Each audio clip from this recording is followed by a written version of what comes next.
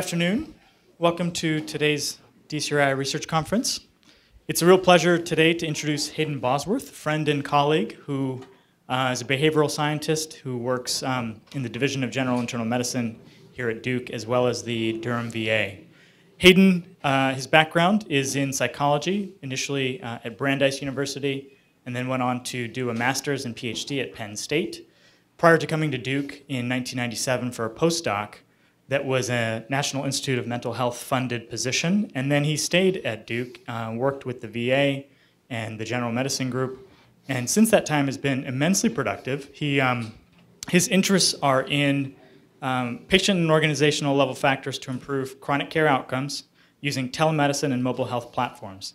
And he may or may not go back into the past, but initially he tried a number of interventions to improve chronic disease care aimed at providers. And it took a couple years to figure out that that was ineffective. And over the few years that I've been here, I found that that's also ineffective.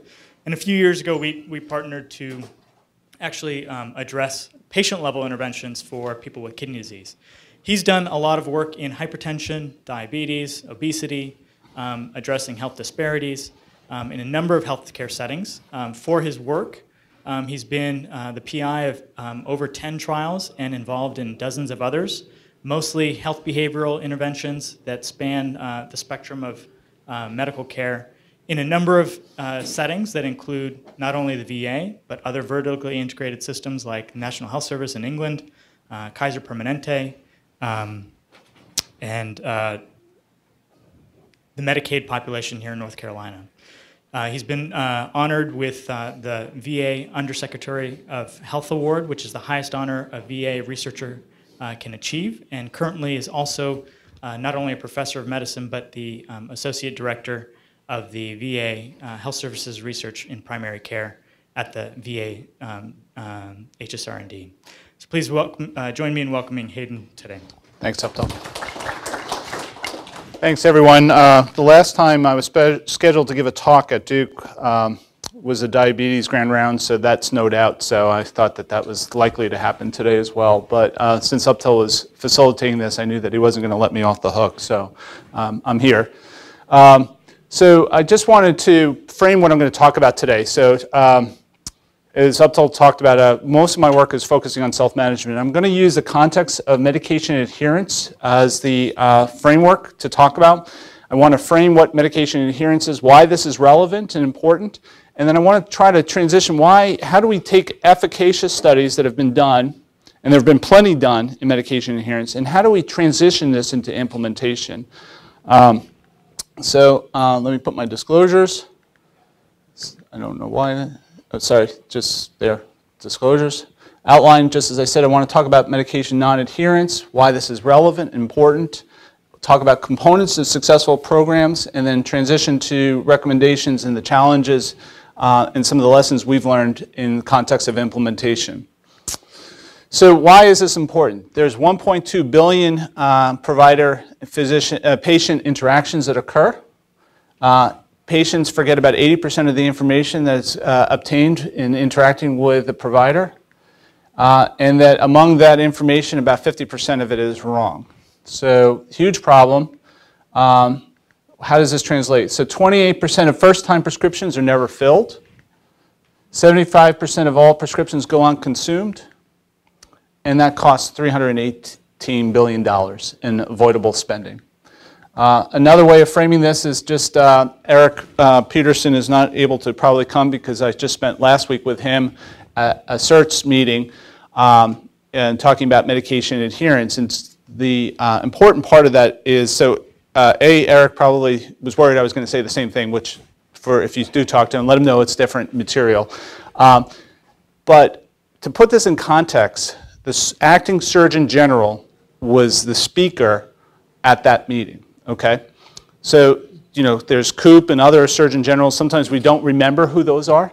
We have never had a Surgeon General who had raised the issue of medication so I can't pick on Eric now. So I just to put it so that Eric knows that I'm being honest, I said that you weren't going to come because you were worried I was going to say the same thing over again from last week. But no, different stuff. But I want to frame that this is important because while Eric and I were there, the Surgeon General did come and actually discuss this as a public health issue. So again, just some statistics. 4 or 5 U.S. adults take at least one medication, and a quarter take 5 or more. Again, the cost. There's also changes in the use of generics. And we also, legislation, 30 million new healthcare patients into the system that are going to be engaging in using these medications. I think it's helpful to put this into history. So when we talk about medication adherence, the language has changed, and it's helpful to understand what the language is. So first of all, I think that non-compliance or non-adherence has been around for a long time. So Eve ate the apple in the Garden of Eden despite somebody telling her not to do that.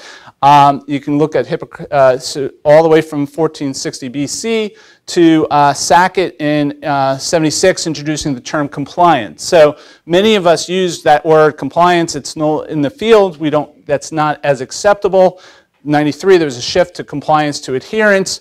Concordance, but in 97, American Heart Association had a policy paper focusing on environmental influences. That was a big paper that raised that.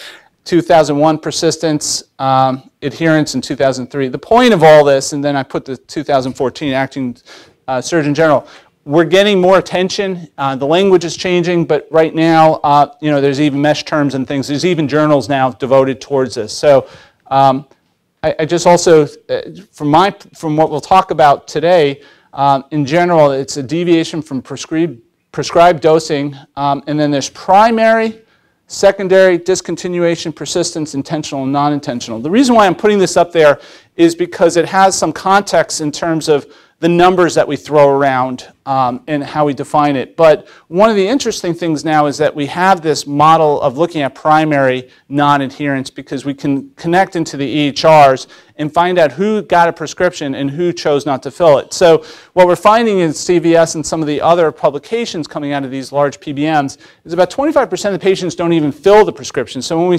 quote 50% of people not taking their medication, that denominator is assuming they've already gotten that prescription, they filled it, and choose not to take it. So it's even probably a wider issue. Now, one of the things that from this conference that Eric and I were at, the assumption here we're talking about is the medication's appropriate, you should be taking it, but you're not, okay? There's a whole area of appropriateness of medication use, shared decision-making, and I'll talk just briefly about that, but those are really important concepts, but I'm putting those off to the side there for a moment and focusing on that this is the right medication for the right person and framing all that. Discontinuation occurs when this person stops taking the prescribed medication, and persistence is the length of time between initiation and discontinuation of dosing. For those that are in the field looking at this, we mess these terms up, so I just put those out there. They're important to consider. But they are measured differently, but this is what we're talking about in terms of non-adherence.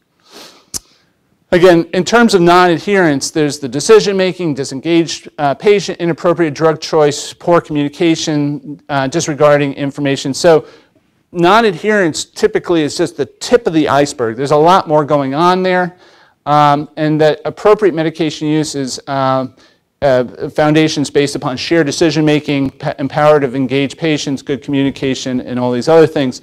I gave a talk at the World Congress of Adherence recently, and my presentation was on shared decision-making. Most of those people were in the audience were industry. Their concern, and the reason why that was a big topic for them, was that there's a push towards shared decision-making and the idea of the patient-provider communicating, working things through. But their fear is, how do I monetize this? How do I do this in an efficient way? And that could be a whole separate conversation. But having this conversation with Uptel said, if I have a kidney transplant patient that should be in immunosuppression, we're not really going to have a shared decision-making. You either take the medication or you don't. And if you don't, there's significant problems. So where that shared decision-making, it's an important concept, but how do we engage and where that fits in is something that needs to be thought through. But there's also culture, literacy, numeracy, a lot more. So let me put also why I think adherence is becoming a big important issue. So first of all, there's the anybody familiar with the Medicare 5-star program, MAPD, the Medicare Advantage Plan, Part D? So healthcare systems can get money or based upon how many, the proportion of individuals that are refilling the medication, and those are within the classification of drugs of hypoglycemic drugs, antihypertensives, and lipid-lowering drugs. And this was added in 2012. There was a reason why those three classification drugs were picked. Cheap medication, generic, shown to work. So if someone takes them, clearly there's a benefit. And so there's also now ongoing conversation from organizations like PQA of how to expand these quality indicators. But this was the first time really having these quality indicators on the map, and healthcare systems trying to figure out that this is something that we need to think about, and that there's money on the table that if we don't address it, we can be penalized and so forth. So just clearly, losing 2 of 5-star yields a loss of $200 per member per year. So some real significant dollars can be, now again, this is only in the Medicare Advantage Plan Part D, but there's some spillover effect that the healthcare systems are starting to think about these issues. Other issues, so medical homes, there's the plan managed care, there's also Accountable Care Act organizations, meaningful use. So ONC came out with meaningful use part, they were talking about Part 3, which is, we were hoping to have more in their pill refill information. That's something that we're proactively trying to engage to get that back in there, but there isn't as much on the pill refill, but I think there's some important aspects there. The PCORI has really helped us focus on shared decision making, and that's kind of changed the environment. The Center for Medicare and Medicaid Innovation has put money and moved towards medication adherence, and then the FDA benefit risk assessment. So there's a lot of changing policy and landscape issues regarding and acknowledging that medication adherence is a big problem, big issue, and from a different perspectives, thinking about how we address these issues. So just quickly, goals of appropriate medication use, why it's important for better public health, better individual health, better health care, more efficient use of public and private resources, and the financial rewards for doing the right thing. So, you know, costs for health care, I think, have been pretty reasonable the last 2 or 3 years, and some of that indication has been just trying to control the cost of medication and the use of that. But appropriate medication use by patients is hard to do. I just put some of these issues. Patient factors to consider, choosing treatments, cost, time, cognition, literacy. And each of these aspects right off the bat there could be a whole lecture on the role of cognition, literacy there. Patient-provider already shared decision making, prescribing the right medication, filling it correctly, effective coordination among care providers, active engagement, and patient participation. So from my perspective, I look at medication adherence as a behavior, just as I would look at a diet, exercise, medication, smoking. And I would actually argue, because of the multi-level issues regarding adherence, it's probably the most complex issue, and quite frankly, probably the largest public health issue that we have right now. And so, again, just a lot of the factors that are related to that. Now, again, the talk of what I wanted to try to focus on is how do we transition from efficacy to effectiveness towards implementation. So God knows that there's been tons of papers published showing these factors are related to non-adherence, and tons of papers, and so in my mind, that's the first generation. The second generation are trying to understand what are the mechanisms, and the third generation that I would like to see us try moving towards is understanding and trying to change the system and improving and rolling those out into the real world. So in general, it takes 17 years to get evidence into practice. We often focus on does it work, and then the efficacy, and then transitioning to effectiveness, and then sustainability, scalability, system sustainability. A lot of steps that need to happen, and it's no surprise why it takes 17 years, and realistically, only 17% of projects or things actually get eventually implemented anyway. And we can talk about all the changes and issues regarding implementation. But I think, you know, just as an aside, how many of you would love to get a 5-year R01? Okay. How many years does it take you to get a 5-year R01? 3 to 5 years to work on it? Okay, and then how long after that 5-year R01 do you does it take before you disseminate the main outcomes of that paper or study? Don't say 3 or 5. 2 years maybe before it gets out in press? Here we have an editor for an American Heart Journal. I mean, by the time the study's done and you see it, how long would you say? 2 years would be fair? At least. Okay, so my math is indicating that 3 years to do the study, 5 years to conduct it, 2 years to publish it. That's 10 years. Okay? Where were you 10 years ago? I had hair back then. I don't know about you. Okay, so 10 years is a long time. But that's the model that we're kind of in an academic setting. The healthcare system can't wait 10 years. So we can talk about methods and ways of, there's good science of how do you do it efficiently, and wedge design and adaptive design. I won't go into all those, but there's a course that I'll be teaching in the fall that goes into all those things. But the point is that implementation is just as hard to do as it is to get patients to change their behaviors. And I just put this there to think about it. So as we talk about it, some of the things we're trying to do is identify successful things and then think about how we can translate that into the real healthcare system. So in terms of adherence here, clinicians must do to help patients. They must increase patients' understanding. So there has to be some fundamental knowledge of the patients, okay? They have to be queued up a little bit. You have to provide counseling, some accountability, maybe ensure that the tools and strategies are there to help. Self-monitoring is a real key aspect that can be useful if possible. And then trying to think about affordable medications. Now the problem, as you can imagine, we have colleagues that are Peter Ubel looking at cost of medication in oncology as a barrier. So many of us look at these things, but we look at the silos, and there needs to be perhaps more interaction. It's still really important to understand, do providers know what the cost of medication are, and are they having that communication with the patients? That's just one part of the equation, but it's something that we need to think about. In terms of my own work and where we are, we have identified over 100 factors that are related to medication non-adherence. So again, as we think about implementation, how can I create a program or an intervention that potentially acknowledges the fact of all these potential issues? And we'll talk a little bit more about it. But I would argue that you could say perhaps there are 8 or 9 key factors that explain 70 to 80% of the variance, and not everyone is going to have those 7 or 8 issues, but can we identify quickly so that you're targeting the problem and then tailoring it to the potential needs? So as an example, not everyone has a side effect, but if they have a side effect, then figure out what that side effect is, and then you can perhaps funnel further down. So that's just some of the examples that we can talk a little bit more about. But our goal really is that figuring out how we can develop programs that are scalable, cost-effective, and I'll talk about this in a moment, but there is really a different stage between initiating behavior and maintaining that behavior, and we need to think about those aspects as well. Just again, a schematic. I'm a psychologist by training. I'm a recovering psychologist, as I joke, but I think we have theoretical frameworks that help us drive where we look at.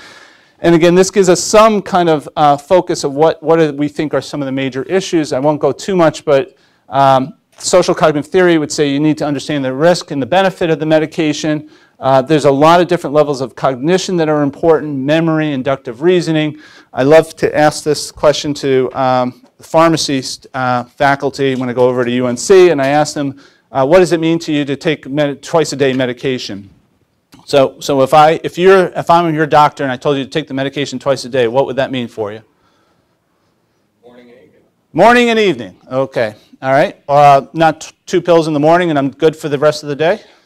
Okay. So patients sometimes that very easily do that. So let's even say morning and evening. So what time did you wake up, Doc, today? 7. Okay. What time do you wake up? You probably wake up at 7 o'clock on the weekend too, right? Yeah. No. Okay. You sleep in? Yeah. Okay. But 8 o'clock. But now you're taking the medication 3 times a day. So let's do this. You're typically used to 7, but now it's 8 o'clock. What would be the next time you take the medication? Maybe Doc, he's a statistician. He may need help with math. So if he's taking it 3 times a day, when would be the next time if he wakes up at 8 that you would think that he would need to take it? Quickly. Think. What? I got 1. What else? I got 2. 4 in the afternoon. So this is, it's 8 plus 8, right? You know, so it's 4. So we got 3 answers from you all. So hopefully I won't ask you for your numeracy levels, but so now times it by 8 or 9 medications, and you got a 70-year-old who's, you know, got a lot of other issues going on. That's just the basic cognition there, okay? So you can start seeing what the challenges are. Literacy, a huge issue. 40% of our primary care patients are functionally illiterate, which means they cannot understand the back of a Tylenol bottle. Anybody who's been over at Doc or Pickens, it may be even higher, the VA similarly. Coping stress, I'll present a paper that Eric and I, we have a junior faculty member that wrote something on chaos in a moment. Side effects, mental health. So one of the most consistent predictors is depression or depressive symptoms. So that's just some of the patient characteristics. You have the provider characteristics, communication style, prescribing appropriately, intensity of therapy, guidelines, their beliefs about it. There's the policy, the medical environment. So there's a lot going on here that can really impact whether or not somebody decides to take the medication accurately or not. Now, mind you also, I'll come back to this in a moment, there's a reason why treatment adherence is not the primary outcome. It's actually kind of the secondary because it's also a hard thing to measure. Fundamentally, we typically would look at the outcome as the most important part, and the kind of mediator factor would be adherence. Let's see. Again, so some of the provider factors, communication skills, knowledge, lack of empathy, positive reinforcement, understanding the number of comorbid conditions, number of medications. These are just some of the specific provider factors that impact adherence that we need to think about.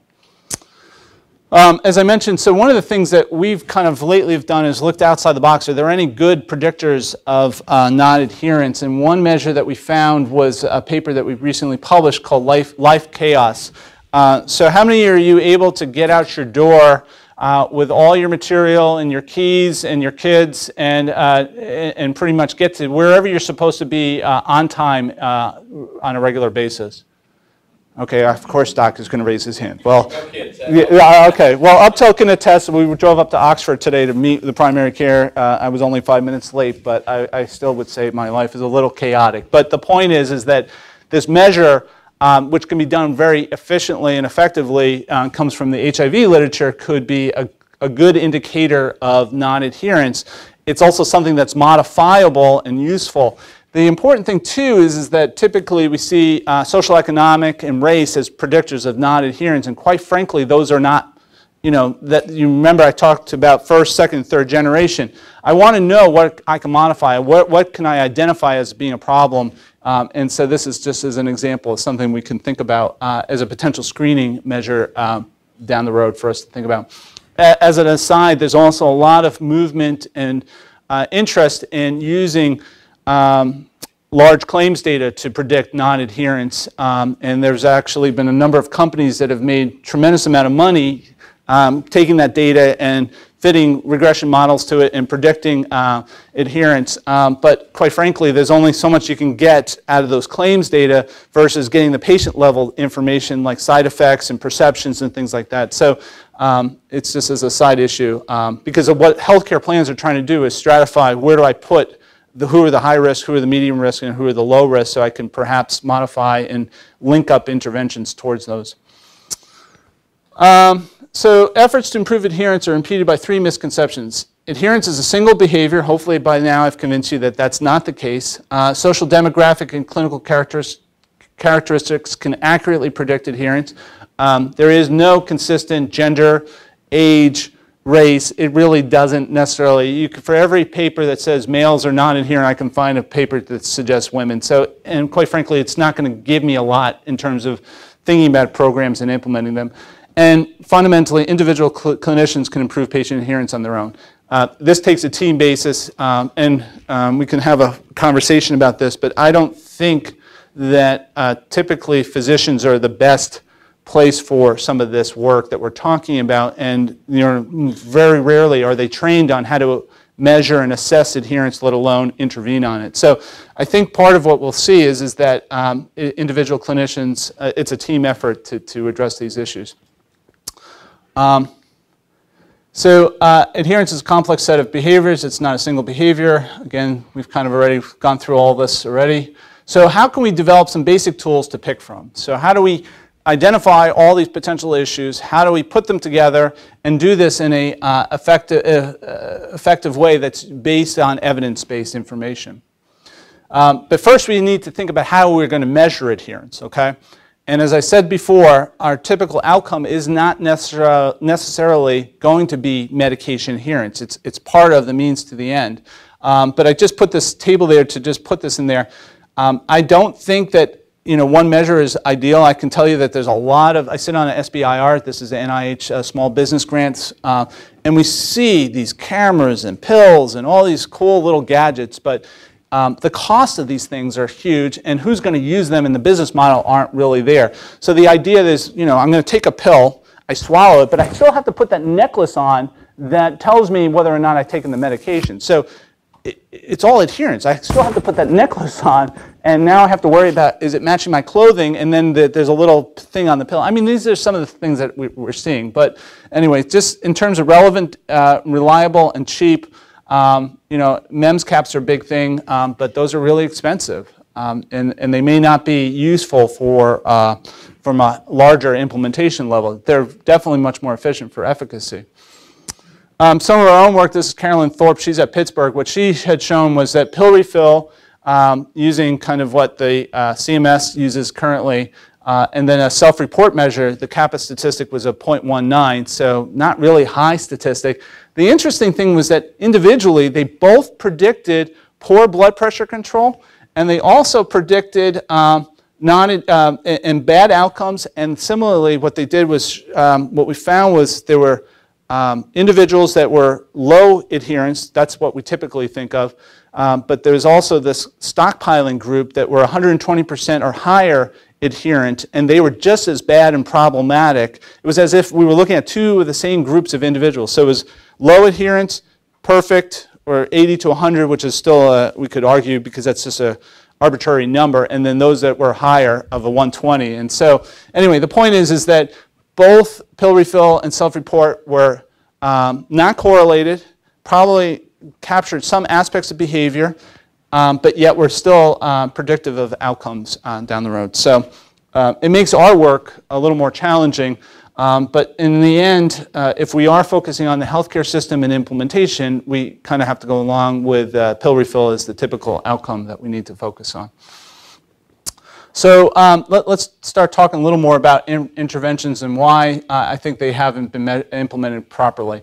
Medication adherence has not been measured in clinical practice, and I think that typically it's unless it's in use of a drug such as anticoagulation monitoring. So the reality is that this is, unless there's already an infrastructure in place, it's really hard to measure this.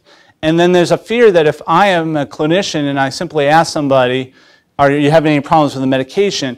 It's like that phenomenon that they have their hand on the door and they're walking out the door, and now I'm going to have a 30-minute conversation after I've just spent 12 minutes or 15 minutes of my allotted time, and now I have to do medication reconciliation.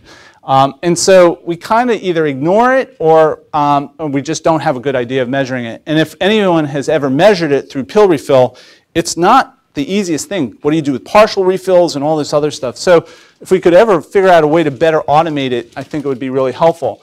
I also think that there's, again, lack of healthcare providers having the skills for behavioral assessments and interventions. These can be done relatively efficiently, but we need to do training on these issues. And then the time and resources. So I think this is changing slightly as the healthcare system is being incentivized to deal with these issues. But again, it also may be who that appropriate person is. Is it nurse case managers or maybe occasionally pharmacists to do that? Other issues, electronic health records I already mentioned, and then I just don't think we've done a good job of establishing evidence-based scalable interventions, and I'll come back to that in a moment. So let's talk about how we identify what we want to implement. So this is Rogers' theory of innovation. So an innovation needs to have the relative advantage, it needs to have a perception that it's an advantage over a status quo. The compatibility, it's consistent with your values and experiences and needs. At low complexity. So the easier you can do it, the better off you're going to be. and trialability. So nothing is better in terms of implementation if you allow people opportunity to play with that. And quite frankly, they can be your own stakeholder, almost the best marketing, if you will, if they deem that this is relevant and useful. And I'll talk about some specific examples. And observability, the degree which results are visible to others. So these are just Roger's theory of implementation and trying to identify an innovation. But I think these are really key components that we need to consider as we move forward. Again, so Roger's theory, so it begins when there's a new innovation. So typically we may have done an efficacy trial, we've shown something works, now we're interested in deciding whether or not to adapt that and move it forward. And then innovation. So when I teach a course, I always ask, what is the newest phone right now? Is it iPhone 5? Is there anything else more recent? Samsung. Okay. So what's the coolest gadget that if you really were like on top of something, like what would it be? I'm trying to imagine what that is. Google. Well, that's not available though. That doesn't count. You had Google Glass? Okay. And did you feel cool or what? Well, extremely nerdy. Nerdy. Okay. All right. Okay. But that's not available to the general market at the moment, so that may not be a good case. All right. What's that? Fitbit. Okay. So how many of you have Fitbit? All right. Okay. And how many? When did you go get Fitbit? When it first came out, or did you have to wait until like other people like wrote some comments on it? You want to get it before it comes out. You want to come out? Well, you have the inside connection, so the rest of us have to wait. But so the fundamental point of this is that there are early adopters and late adopters. Okay, there are individuals that go out and get the first thing, the newest thing, and they want to be kind of try it, and they're the guinea pigs. And then there's me who's still driving my car that's 10 years plus, and it still works for me, and I'm stuck with that, and I'm just lazy. But the same thing is with the healthcare system. So just as an analogy with the new drugs that came out for equivalent for warfarin, what is it, Xarelto and all those other drugs, we were curious to see where they were going. And so it ended up like in the VA system, Denver was the place that was using these medications like gangbusters. So anybody who's been to the Denver VA may have some sense of why that's the case. Who's there at the Denver VA among cardiologists?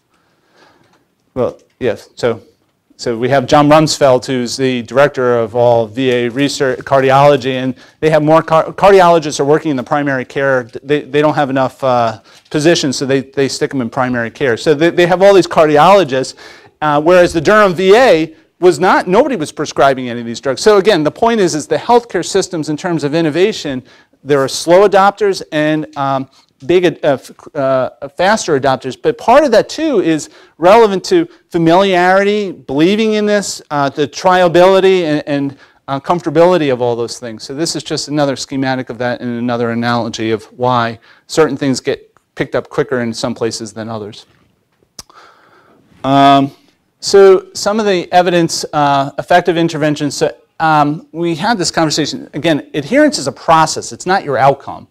And typically, you need 2 or more interventions that address different dimensions of adherence. So, blister packaging is an area where we spent some time. That's not going to get us to adherence. It's just part of the equation, and it may be that 2 or 3% improvement in adherence. But what we see are small to modest effects for adherence, and that, and basically, we're not doing a good job of disseminating, and the strength of the evidence is typically low to moderate.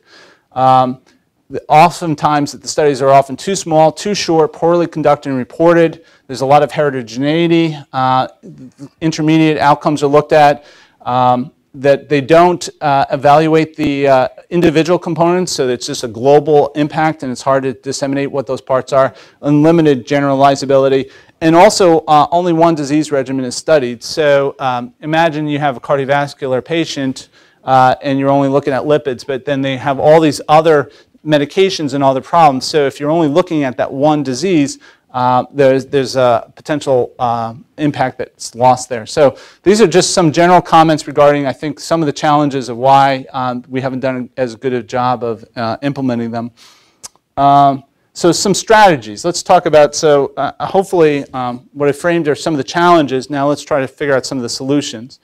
Team-based care, pharmacist-led components of interventions. You know, in the Duke healthcare system, we don't have too many pharmacists, and many of us don't know how to incorporate them, but quite frankly, they have to come out behind the CVS and the Walgreens counters from counting the drugs and figuring out ways to implement them and put them into the healthcare system. So I think that's something that's going to happen, and it's going to move more as reimbursement comes up. I think education, behavioral support will always be key, but that's under the one part of the equation. It's not the full. Pill counting, monitoring, all that's going to be important. Blister packaging, I already mentioned. So these are basically, so some companies are now coming out with it. It's just like for birth control, where you can do, or for steroids, that you can see if the medication has been taken or not, and you could put days and times on it. The FDA is still some regulations on what's permissible and what's not. As a side note, what we're seeing also is where do most people put their amber vial medications? Where do they store them typically? In the bathroom. So, okay, windows, but let's just go with the windows. The bathroom is the right answer at the moment. So what happens with the bathrooms? The moisture? Yeah, high humidity. So some recent data that's going to be published shortly is showing the potency of some of these drugs are decreased by 40%, and you have a 90-day supply that's sitting in a moisture-contained amber vial. You're opening it and closing it. So the blister packaging actually may have some safety implications that are still being pursued. But anyway. I would counter that blister packaging is a disincentive to be compliant. It's a hell of a hard job to get them out of the package, at least the ones that are over the counter. So I think some of and that has been a general complaint, but you know, I think the other complaint is it's a bitch to also open up an amber vial that's adult-proof as well as child-proof too for some individuals. So are we going to hit it all? No, but I think the reminder there is, you know, I woke up and I can see whether I popped out my pill or not.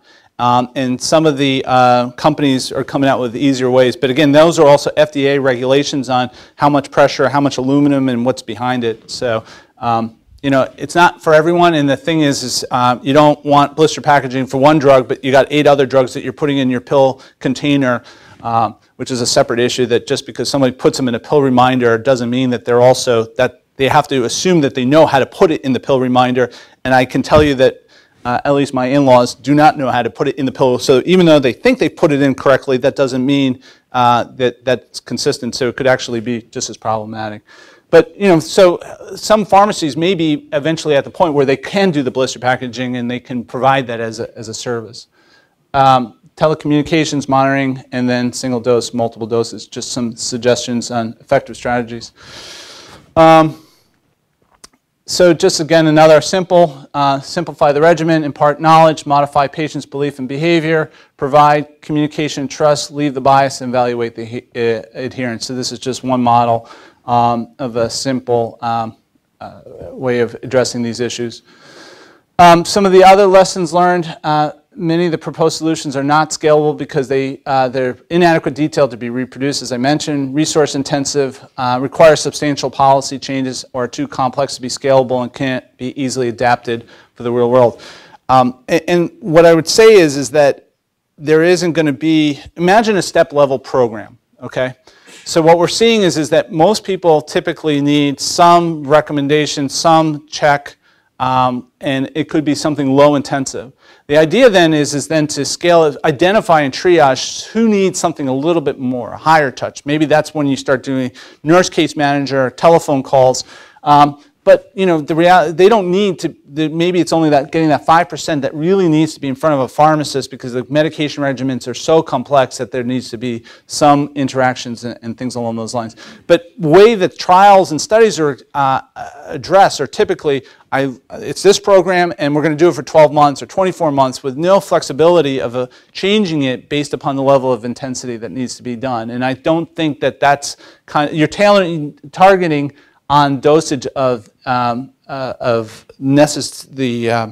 amount of effort that's required, and we haven't done a good job there. Again, I mentioned this before, I just want to highlight too, a lot of the work also is focused on initiating the behavior. the willingness to use the medication. But imagine that you're on a chronic medication and you're on it for 10, 15, 20 years. For many of us, once the patient comes in, they're on the medication, we rarely will check in and see how they're doing, and if we do, it's a quick conversation. But the focusing on sustaining behavior maintenance is really key, and those are different aspects that we can talk about, but those are parts of the stages that I think are just as important. And then some of the evidence-based factors that we've found is motivation, readiness to change, self-efficacy, confidence, problem solving, positive and negative framing, cueing, chaining. So I always give this example. I have to take my cholesterol medication. I take it at night. For the life of me, I could not remember to take my simvastatin, and just because it was a hectic day, and every night I would just forget to take it. So it wasn't until my wife finally said, "Hayden, your breath stinks, brush your teeth." And then I said, okay, I can't get into bed until I brush my teeth, and I put that medication right by my toothbrush, so she reminds me if my breath smells, I need to take my medication, and I see it right then and there. That's chaining and cueing.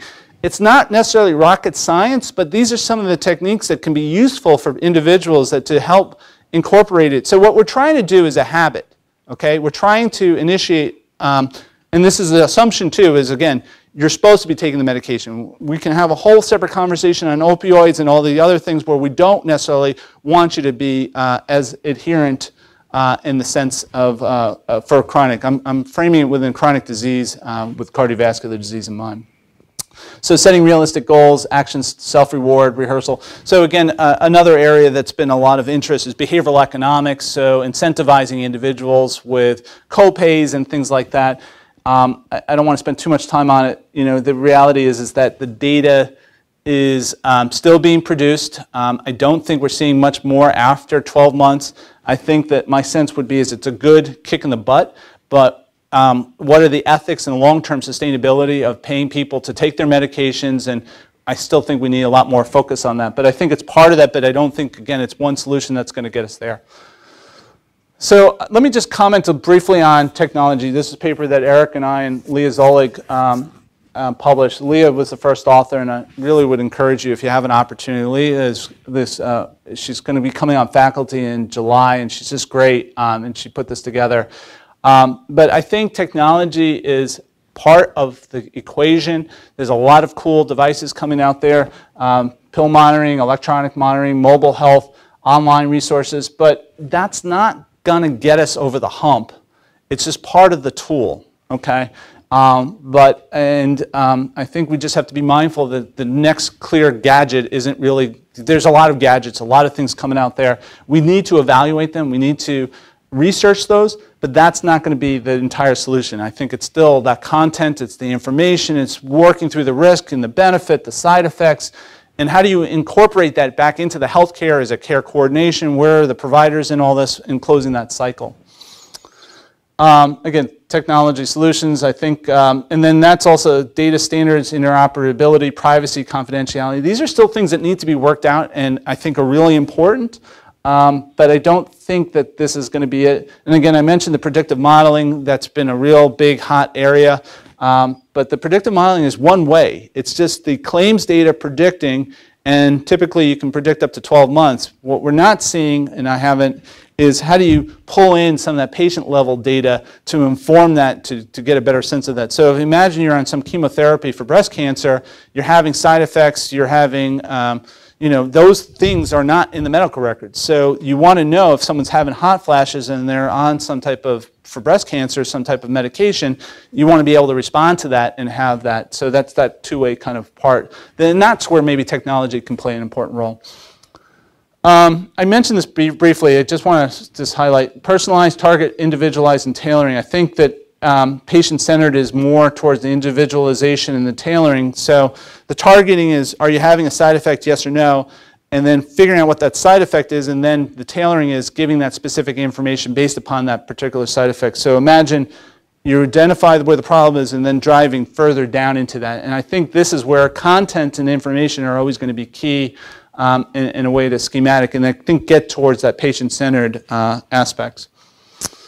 mentioned the step-level care. I think we have to be mindful that trying to triage individuals and putting them in the right queue is going to be really important, getting them the right dose, and being mindful that they can change over time too.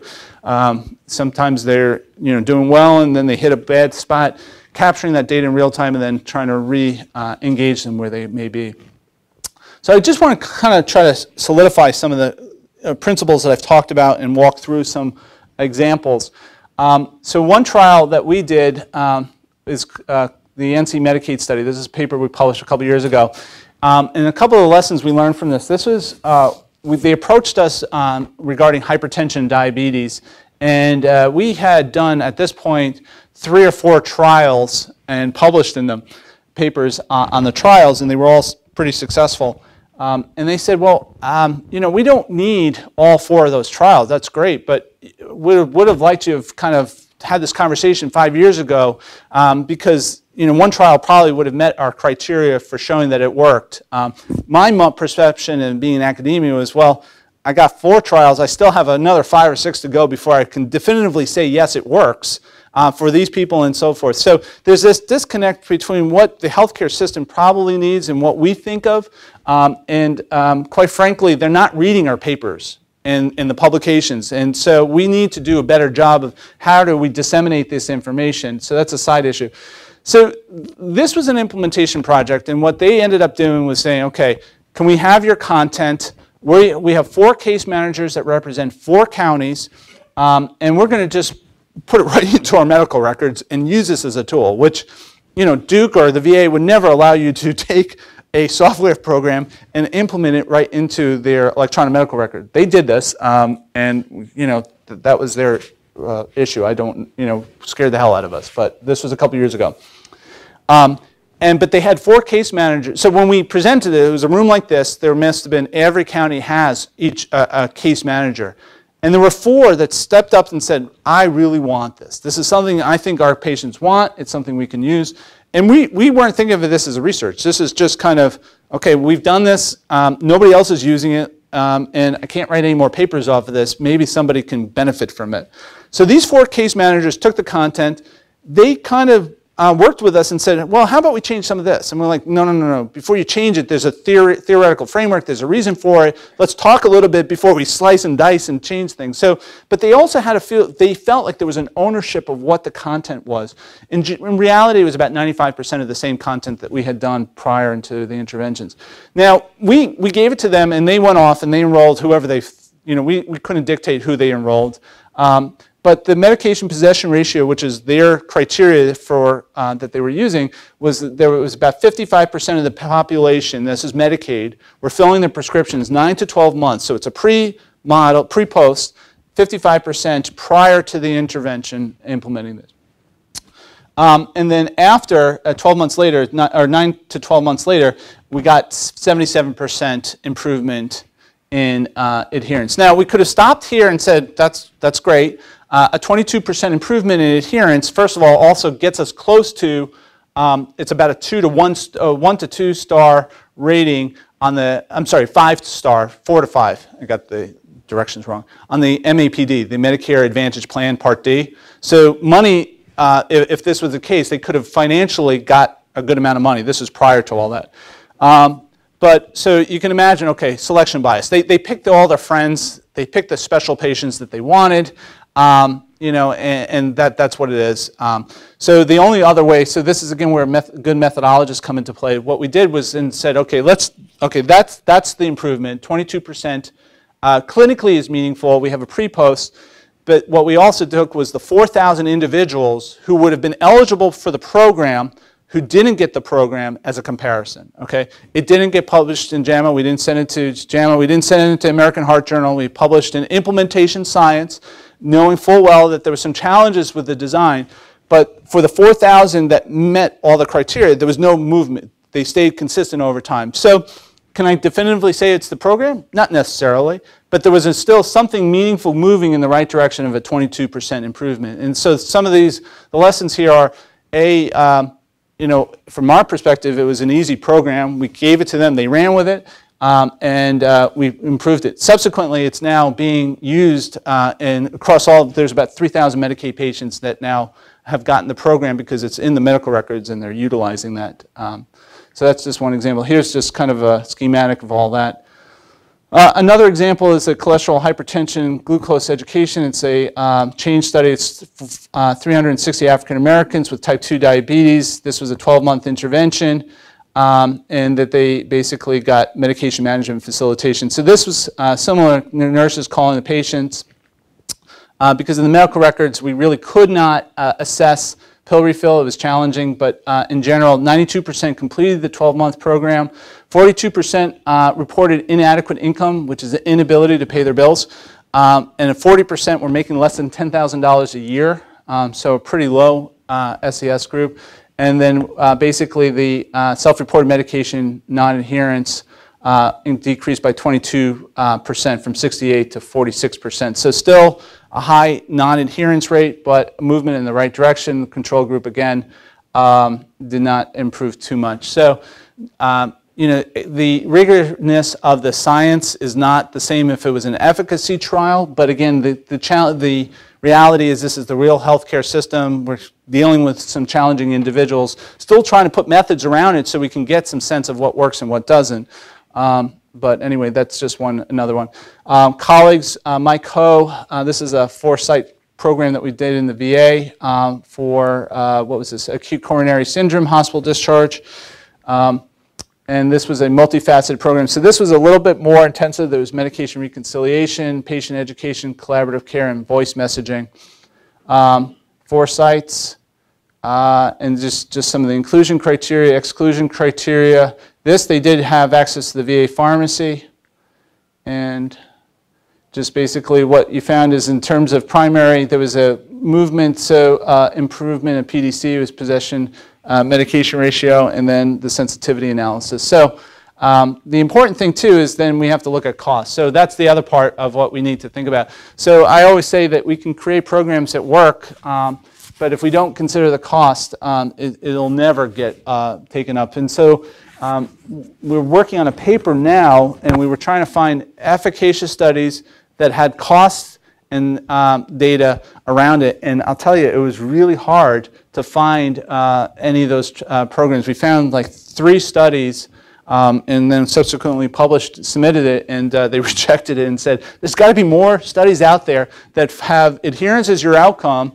an intervention that's also scalable, because it had like the Asheville pharmacy study, and they said that's not realistic and that's not scalable. But anyway, so some cost information. So improvements, not cost savings, pretty close to cost neutral, which I think is still important to consider. Just again, back to the issue of targeting and tailoring, I just put this up here, is that I think this is an example of kind of a cardiovascular patient that we would typically involve. And so we have all the different issues. So while I've talked about medication adherence, I want to make sure too that this isn't taken out of context. I think medication adherence is one part of all the issues, and that there's issues regarding diet, exercise, and depression, and all these other things. So part of what we do in self-management is we pick our behavior and forget about all the other behaviors. And the reality is that patients have a lot of issues, and if we only focus on one part in terms of interventions, programs, I think we miss something. So our goal is, how do we do this so that it can be done? We're not having 5-hour conversations with individuals. How do we do those efficiently? And so this is just a schematic of some of the things that each encounter we could possibly discuss, but then we also, if there's no issue regarding medication adherence, we'd move on. If there are no issues regarding side effect, we can move on. So that's where the targeting is. So we quickly assess the issues, and then if there is an issue, then we can tailor and dive a little bit further. But their goal is, can we do this most often over the phone in a 15, 20-minute conversation? So in summary, I think medication adherence is a significant but complex problem. It requires a focus on the patient, healthcare provider, and policy level. And again, I think the lessons learned is, even though at the end of the day it's the patient's decision whether or not he or she takes that medication and puts it in their mouth, there's a lot of complexity in terms of whether or not that happens. I think the times are changing. I think the policy landscape incentives are really changing and aligning, and we really pharma, for example, right now is realizing that that if I produce a $50,000 oncology drug, or I have these new Hep C drugs coming out, it is unethical not to think about how I'm going to frame that within a context of adherence and put that in there. And so, maybe they're adding that into the cost, I don't know, but they're beginning to have these other conversations. The healthcare systems clearly are thinking about this. It's an issue. Staffing in terms of jobs, again, I mentioned the pharmacists coming out from behind the counter. CVS has really pushed this a lot, and those roles are changing. I think there's a continue reviewing the methods for improving collaboration and medication adherence, and still we need to do a better job of understanding the mechanisms. But personally, I feel like at this point, if I'm an editor for JGIM and patient education and counseling, and if I get another paper saying I've done a qualitative study looking at why there is not adherence in a particular disease, I think I'll lose it. And so there's nothing really new and novel there. What we're trying to figure out, what we need to do is move towards some more programs and interventions. Some of them may fail, but we need to start moving and putting our money. I mean, how many more we have meta-analyses of not adherence. So I think when we're at that point, we realize that there's more that needs to be done. Other issues, summary, one size doesn't fit all. So I think this idea that we're going to create an intervention, do a trial, and it's going to be the same thing for 12 months is a bunch of baloney, and I don't think that that's where it is. I think we need to also methods for implementing these interventions.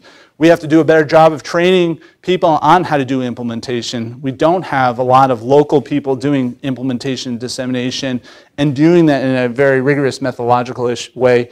I think technology is really cool, but I don't think that that's going to be it. It's not the panacea. And cost of implementing the intervention. So cost is going to be fundamentally always an important issue. Reimbursement, I mentioned multi-levels, stakeholders are important. So just some of the challenges, separating wheat from the chaff. There's a lot of noise out there, a lot of garbage. Trying to figure out what works, what's proven. Again, the scalability, ROI, sustainability. And the ROI, I think, is really crucial. We have to figure out what that ROI is. So is it patient satisfaction, which may be adequate, or is it saving money for the healthcare system? I mean, there's just different ways we need to think about that. And then identifying partners, messaging content. So that's me, and then I'm supposed to put that up there. So thank you for your attention.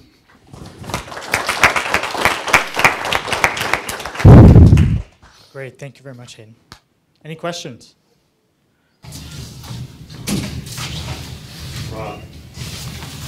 Want me to start? Are you going to tell me that you're on an antibiotic and you haven't taken your 7 days? I remember. Well, I have 2-drug hypertension, so Okay. I can give a long story of non-compliance. But I guess the fundamental question is this now out of the realm of academics, or should this really become a business? Because doing these little studies and waiting 3 years to get your NIH grant funded, and then by the time you do it, the world has moved on. And then you look at the world of gadgets and gimmicks and companies; they're moving at a much faster pace. Yeah. So, what do you actually think the role of the academic is, other than sort of be a stodgy guy who says the methods are not very good? So I'd like to think I can live in both worlds, and have been trying to do that, quite frankly. And so I think there was a feeling in my perspective for a long time that industry was, I just want to stay away from it. And there is a problem with industry, and I think we have to be transparent, but they also can execute and scale these things up quite large and quite effectively. We've tried doing stuff with eScript. They have hundreds of millions of, they could do trials in 2 weeks for the amount of time it is. So I think that there's a role, and there's good science and methodology that's coming out. The adaptive designs, wedge designs, that we can still do that. But I think NIH fundamentally is structured totally different from what we need to do. We don't have the luxury, and the healthcare system doesn't have 5 years to figure this out. So we have to kind of figure out how to mesh those two. Now, we don't have to necessarily work with industry, but what do we want as a criteria for success? Is it to publish simply at the end of the day a trial in New England Journal of Medicine and say we're done, and hope that people read that journal, understand the protocol, and then can move forward with it? I don't think that that's really the case anymore. I don't think I publish, I want to do that, But I don't think the healthcare systems and the people that we've been talking to, Medicaid, they don't have they're not reading these articles. So we, as in academia, either have to figure out how do we adapt to meet their needs, or we're going to be no longer useful in any way. So I don't know. Take that thought one step. Sure. Do I need a? You don't need it. Oh, really? I don't need it? No. All right, good. Yeah. He does. We can't hear you, Rob, but you do need it. Thank you. Right. You mentioned 100 million, the big guys that are controlling the prescription drug distribution industry. Some people know Google's going to be here the next couple of days, and what we've just learned, which actually is not new information because they've published about it and written about it, is that every little thing they do is done through a randomized trial. Every single little thing. And in fact, when you're doing a Google search, you're actually participating in a grid of randomized trials, not one, but often 6 at a time. Right. To optimize every little thing about the relationship between your experience on the website and their advertising revenue. It seems like our stodgy way of thinking about it, you described it well, the New England Journal. How many years does it take? When you've got hundreds of millions of people taking these prescriptions, you could optimize the system knowing that you were right because you used randomization fairly quickly. Yeah.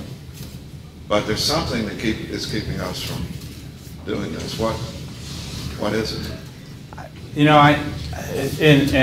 That's a great example. So we as academia are well trained to do the methods, and the industry may or may not know how to utilize those methods. So again, more of a reason to pull together. I don't know. My more adherence that I do puts me more in role with industry, and sometimes I feel like I'm talking this way and they're talking this way, and I feel like maybe I should go get an MBA. So I'm still trying to figure out what they're looking for and how to align what our needs are. But I don't have a good solution. I think you hit it right on the nose, and I think that's a big issue for us. And quite frankly, too, I think, again, PCORI, NIH are wonderful, but if those funding lines are at 10%, what of us, the rest of us in academia, you can't, it's harder and harder to make a living off of that type of thing. So I think we need to figure out those roles and those relationships, but how to do that in a good scientific, methodological way that we also can keep our integrity. Maybe others have figured this out, I don't know. I just want to follow up on Rob's question, because I wonder if the problem isn't, one, that there's no connection between where the piles of money are and where the desire to do this is. And the other is that, unlike Google, when we decide to randomize, we have to actually get permission and get, all this IRB stuff. And that creates a huge impediment. I mean, it's necessary, and obviously we get trained every year so that we understand why it's necessary. Why is it necessary? Because the IRB says it's necessary. It will get punished if we don't do it. Can I comment? But no, there was an editorial just the other day, I think, in one of the major journals questioning whether we've gone overboard on this. Quality improvement, yeah. Yeah. I mean, you said what I was thinking, which I think actually is the clear message. In the sense of researchers, if we have a common dependent variable with industry, then it's easy. And in fact, what really drove Google, as I've learned the whole story, they quickly realized that observational methods could not allow them to infer causality. It just would not work, even with the best data miners in the world. So they rapidly went to a system.